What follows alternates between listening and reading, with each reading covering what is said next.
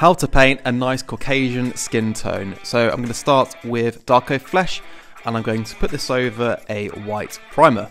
I'm going to do 3 layers of this, letting each one dry, and for our first layer we're going to use a 50-50 mix of Bugman's Glow and Dwarven Skin, which is actually Cadian Flesh Tone for Citadel paint. When I've done that, I'm going to use pure Dwarven Skin and then put our first highlight in a bit of a smaller area than the previous layer. Next, I'm going to mix Dwarven Skin with Ice Yellow and put that as my second highlight, going in an even smaller area again.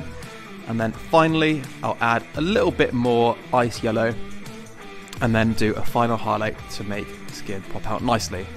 And that is how you paint a nice Caucasian skin.